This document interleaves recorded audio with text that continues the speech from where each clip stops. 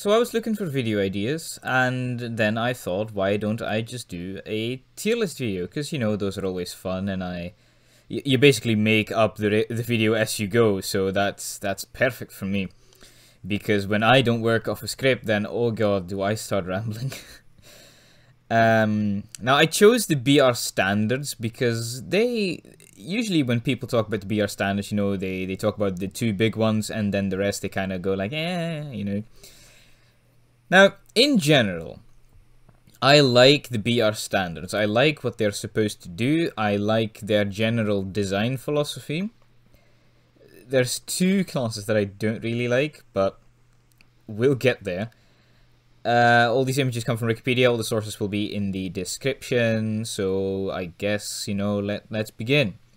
So the way we're going to do this is that S is for the absolute best, A is for the, yeah, they're good, they're just solid good, B is for the, yeah, they're good, they have their flaws, C is for, nah, neither good nor bad, D is just, there's more bad than good, E is just for, no, why would you even, and F is just, God, never use this, just please put it in a siding. So we're going to start with the smallest, which are the Class 2 moguls, and the problem with the Class 2 moguls is that they are a copy of the Ivet moguls, the Class 2 moguls, but with added foot plating.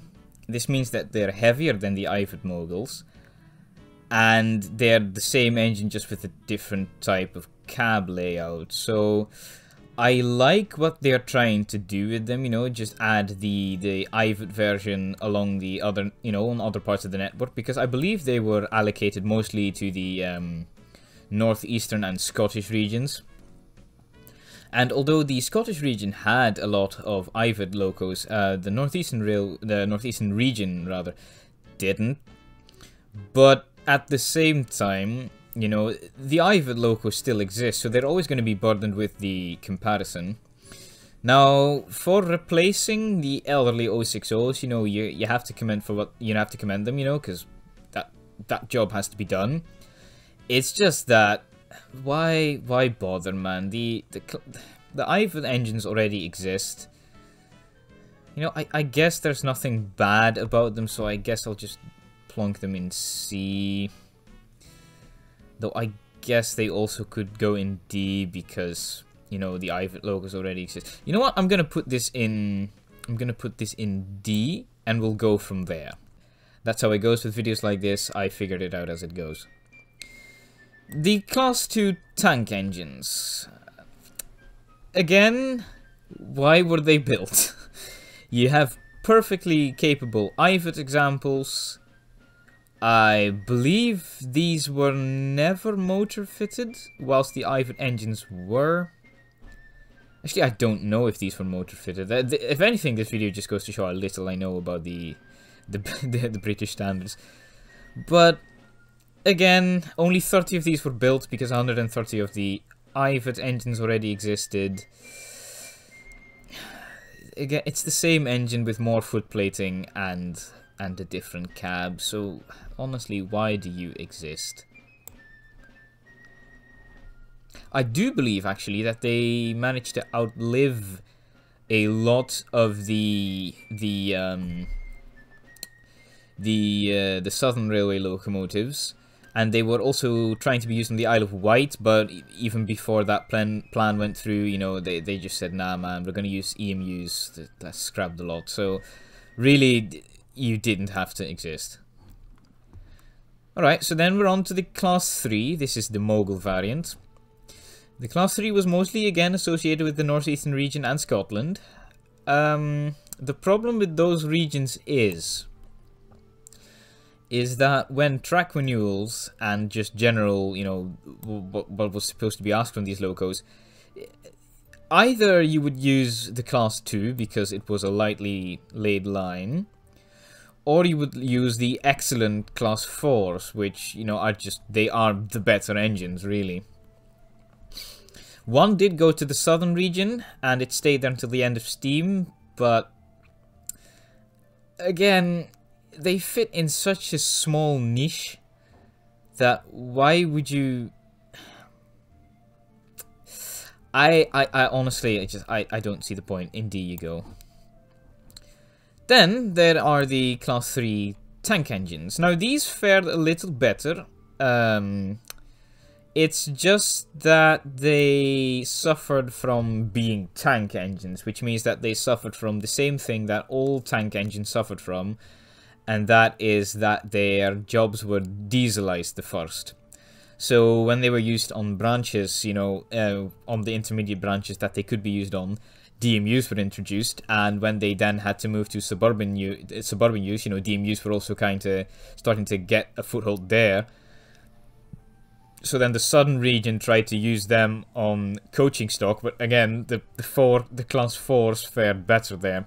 However, they did excellent work in Wales on the local services, and they even pulled a named stopping service, a named local service, called the Red Dragon, I believe. So, yeah, really, these are just standard versions of the prairie tanks from the Great Western region. So, you know, by the turn of the century, by 1950, I mean, those were already half a century old. So, you know, yeah, I don't think it's fair putting them in D, but I think putting them in C is because they were always just, you know, they suffer from the same problem as the Moguls. You know, they're of such an intermediate size that, I mean, yeah, I think comparative to the rest, I'm gonna put you in C. On to class 4s next, and let's do the Mogul first, because the Mogul I think is the most interesting.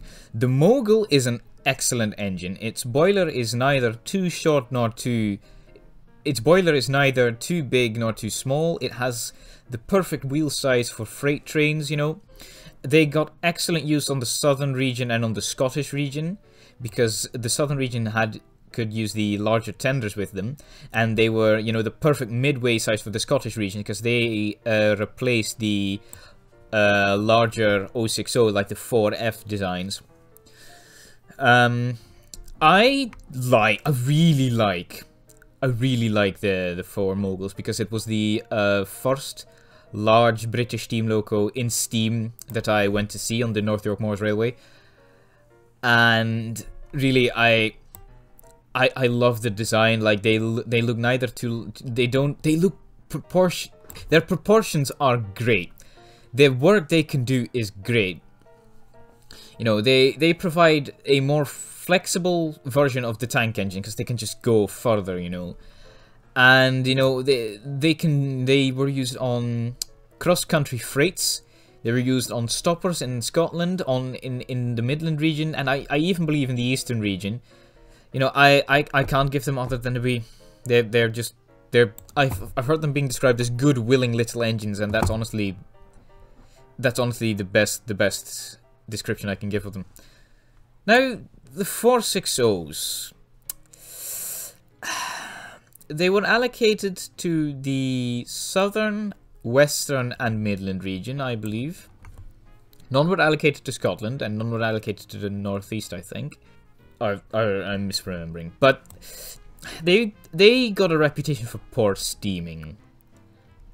And the boiler on these ones is of a very awkward proportion compared to, you know, the 460 wheel arrangement.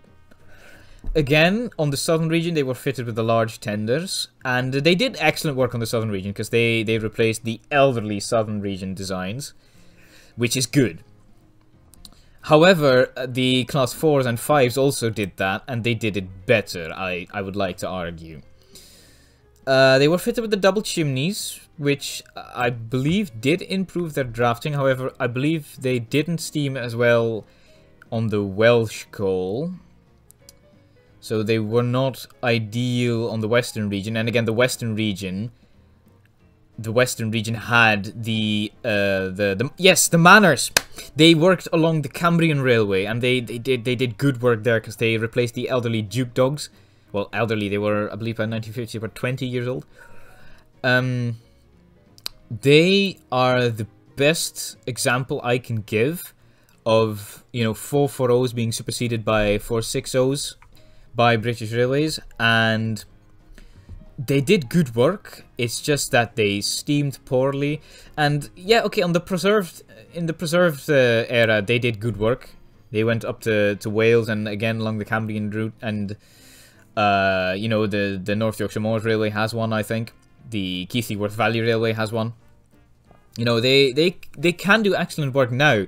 It's just that it's unfair to compare what they can do now to compare to what, you know, what they had to do in service. So I think I'm gonna have to put you in C, because you were a great idea. It's just the execution was less than ideal. I did speak to a driver on the NYMR who told me that these engines at one point just showed up out of nowhere and replaced all the 4Fs that were there on the freight workings. I believe it was on Saltley. Oh no, no, that wasn't Saltley.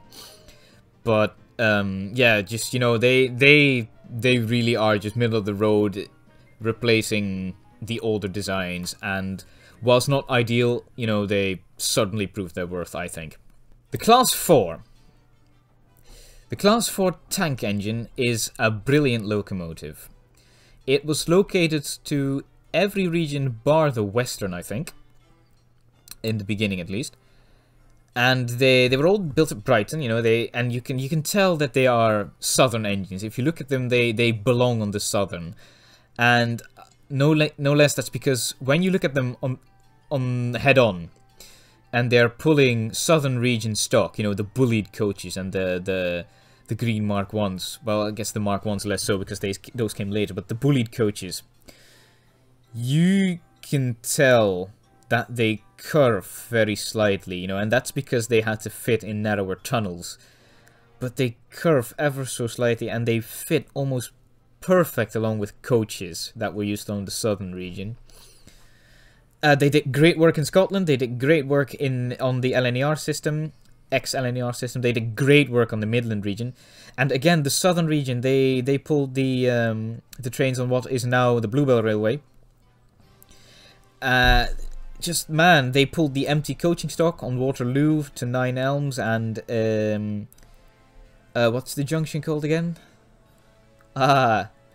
I forgot. What's the junction that they hold the coaches from again, where the coaches were capped? I'll put it on the screen now, but it's I've forgotten. They are excellent engines. They are the perfect size for basically any long branch line, you know.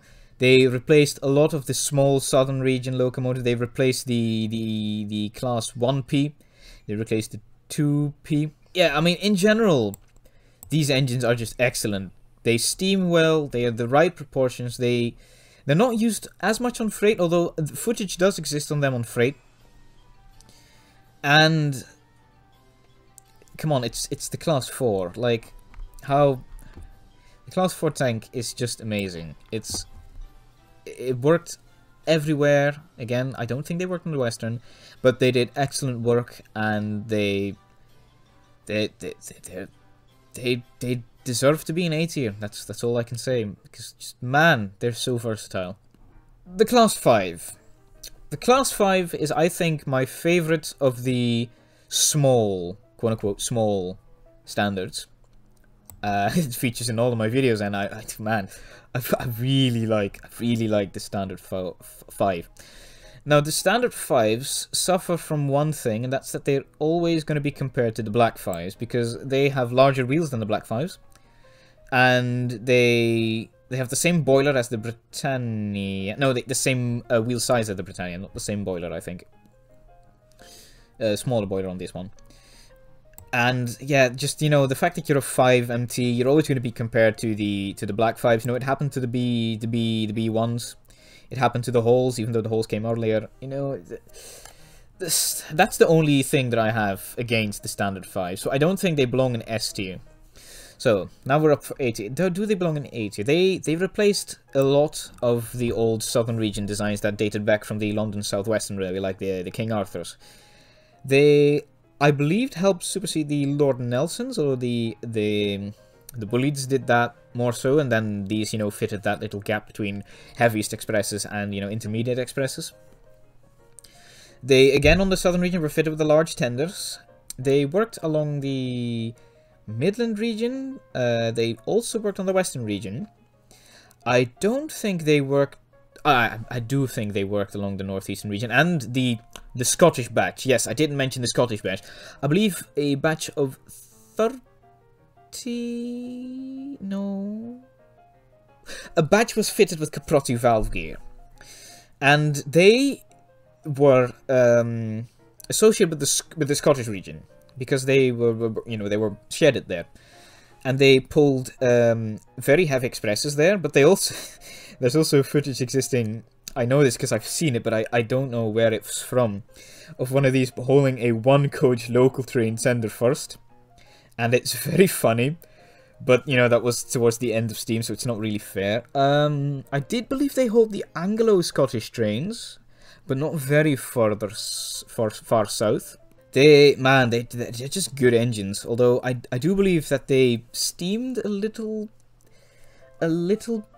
poorer when well, of course when compared to the Black Fires, but you know, in general, I guess. They were the first 460s to be built at Doncaster, which is kind of funny to think about because like even the Grizzly B-17s, they were built at Darlington. Man, do they belong in... No, I think they go in A.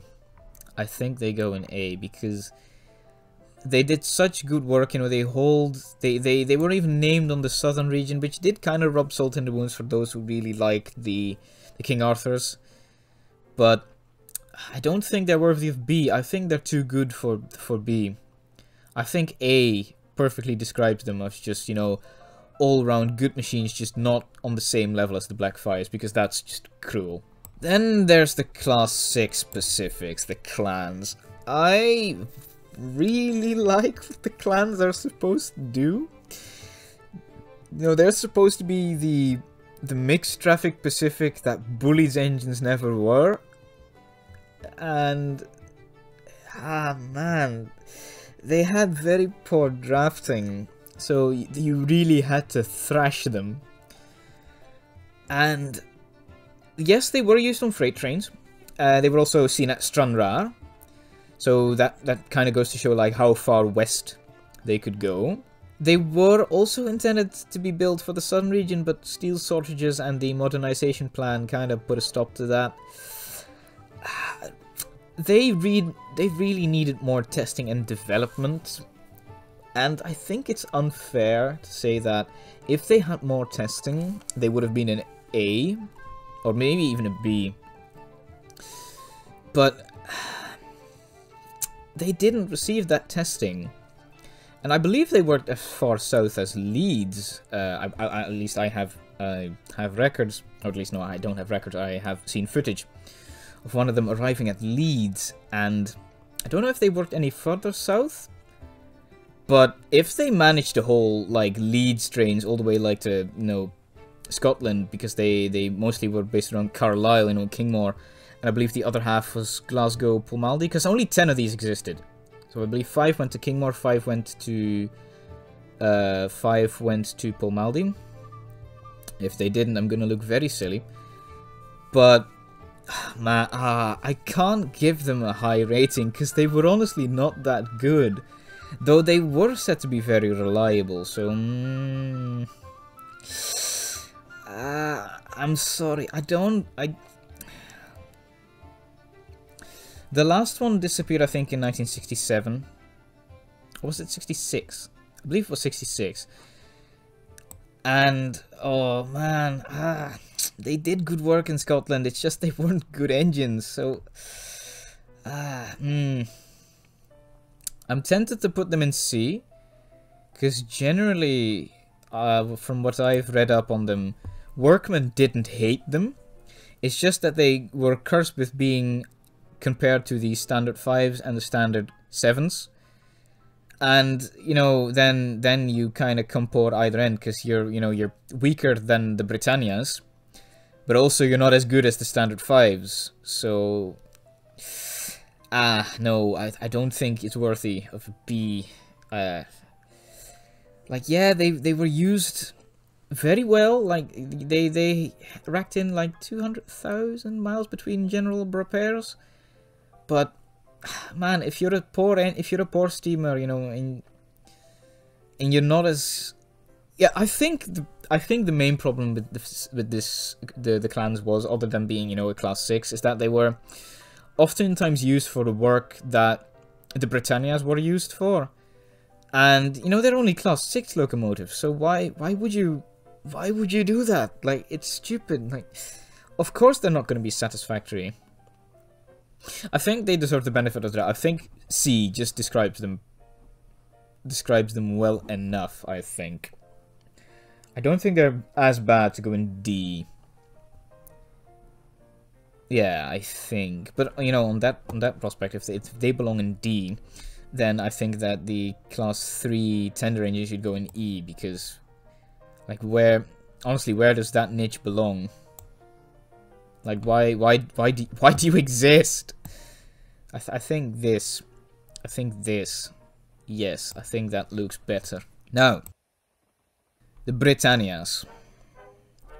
I like Britannias. I like the clans more, because the proportions look better, I think.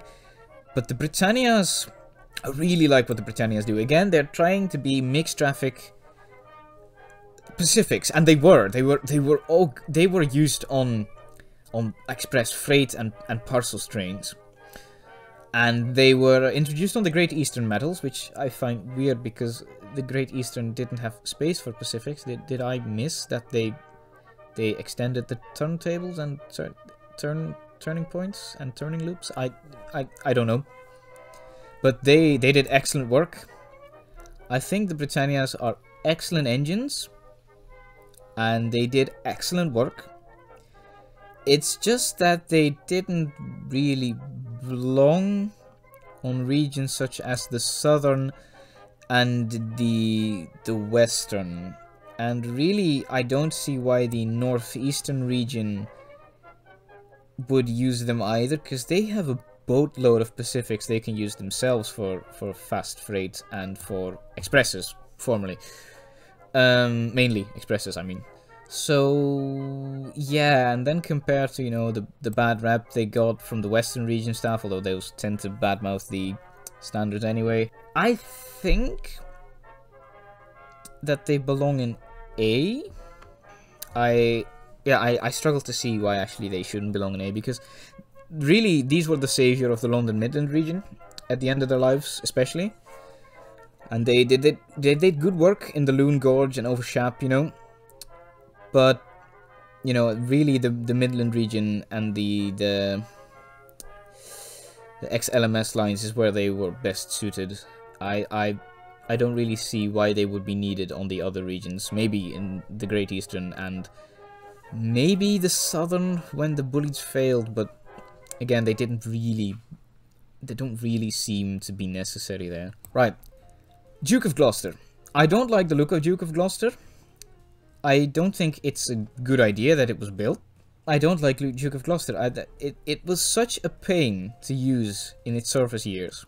Yes, in its preserved life, it did excellent work. It's just that, again, I have to judge these by the merit of, you know, their working careers. And the Duke, it really just didn't work. I've seen, like, pictures of this thing holding just 3 coach trains because they didn't trust it with anything else, apparently. Like, yeah, you try to replace the turbo motive. That's what it was built for, I believe. But it didn't work. Why would you introduce a non-standard standard locomotive when you could just build another one of Ivett's Pacifics? They were the better engines. Like, come on, they're a modified version of the Duchess. Why wouldn't you even, like, build more LMS? No, I would say why wouldn't you build more LMS diesels, but the LMS mainline diesels were also non-standard, so yeah, no, that's a poor argument. Honestly, the Duke, I failed to see why it was preserved. Like, honestly, it was such a bad locomotive in service. 9 Fs. 9 Fs. Excellent engine. Just excellent engine. Used on the heaviest freights, you know, used on western, on all the regions they were used, I believe, bar the southern region, because they never had great freight traffic. They were used on the heaviest coal trains in the west region. They were used on the heaviest coal trains in the northeastern region. They were used on the iron ore trains from Tyne to Consett. They were modified for that use. They were fitted with 2 Westinghouse pumps. They could hold 12 coach. Actually, no, it was 20 coaches, I believe. There's footage of a 20 coach train along the northeastern region being pulled by a 9F. They couldn't really be used for passenger work because the bearings would run hot. At least that was what the report says. But for this one, I'm willing to make an exception to they were only good in service. I have to judge these by their service year rules, because I believe when the Channel Tunnel did, you know, their stunts with like steam engines, where they used a bullied and I believe a 9F to haul some stone trains. I believe a 9F hauled a train over 10,000 tons, and that's a testament, I believe. Like, they said that was a testament to how good these engines actually were. You know, I have no, you know, real reference for that because I'm not an engine driver. I'm a nerd, but man, I do think that's the only one that's really deserving of an S tier, because other than being relatively non-standard compared to the other standards. There's a leaf blower guy going outside my house. Okay, leaf blower man has stopped. I have to finish this quickly. Like, why would it even belong in A? Like, there is nothing bad about these engines. Yeah, okay, the crusty variants didn't work, but those were classified 8F, so they're not standard really, I guess. But the only thing the 9Fs, you know, that's a shame about the 9Fs, that they couldn't continue on for very much longer, because they're such good engines, you know. The Western Region staff used these to cover for Britannias when they failed, and that's saying something, you know. And I believe I heard that the Shedmaster at was it Peterborough or King's Cross, I cannot tell, but they had no suitable passenger motive power anymore for was it a Grantham or Peterborough Express? So they just said, nah, we'll just use the 9F, and it worked. Freight locos on passenger trains, they keep amazing me. And I actually think that this looks alright. I think this looks alright. Because we have, you know, you have the excellent 9F at the top, then you have the Ford tank, the 5MT, the Britannia and A, you know, just very good engines, nothing to add. You know, one comparison, you know, the standard 5, that's not really fair. Class 4, really, I don't think it belongs in A. I believe B is just good enough. You know, I believe B is just enough. And there's C with the 3 tank and the 460. There's 2, both variants of the 2 in D, and the clan, and then E for the Y where you build versions. Yeah, this looks good to me. I think that's gonna be it. This is how I rate the standards. If anything, this video just goes to show how uneducated I am, and I probably should have read more about this than I did. I have a couple of books that I religiously use for sources for my Those Great Locomotives videos, but I just use those as sources. So yeah, let me know if you agree with this. Most likely you don't. So yeah, let me know. Please don't shout at me. The next train related video I'm going to do is probably going to be about the Princess Royal for Those Great Locomotives. So yeah, stay tuned, as they used to say on the radio. Why do we still say stay tuned? Because we're on YouTube. It's not radio. They don't tune in. They click on the video. Anyway, thank you all for watching, and I hope to see you next time. Goodbye. Overly loud intro, loading in now.